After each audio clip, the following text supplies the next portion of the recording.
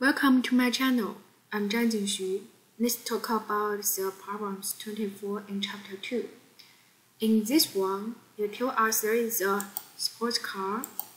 It is moving at a constant speed, travels 100 meters in 5 seconds. So we can draw a picture to understand what happens. So this is a sports car is moving on this straight line. So at the first part, it moves 110 meters in 5 seconds. So very easily we can get the constant velocity in this region, right? And then it brakes and slows down to a stop in 4.0 seconds. So then this part we can get its initial velocity v1 from there. So this one can get from v1 can get from this one. And then finally it completely stop. So we get v2. And then the time taken for this region is 4.0 seconds.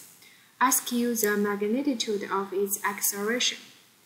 There, we say we need to find acceleration. We need to know the final velocity given.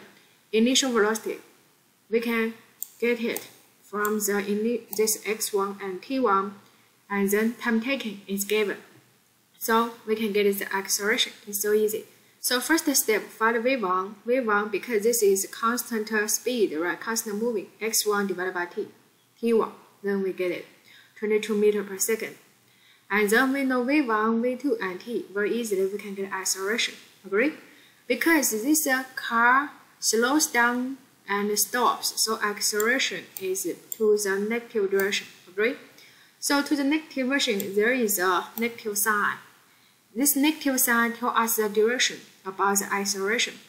And then it asks you to find the magnitude of the acceleration. So magnitude, just this number, absolute value of the acceleration, right?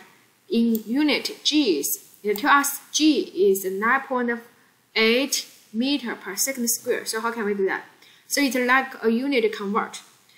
Because we know acceleration is negative 5.5 meters per second square. And it tells us 1g is 9.8 meters per second square. So we times this one equals to 1, right?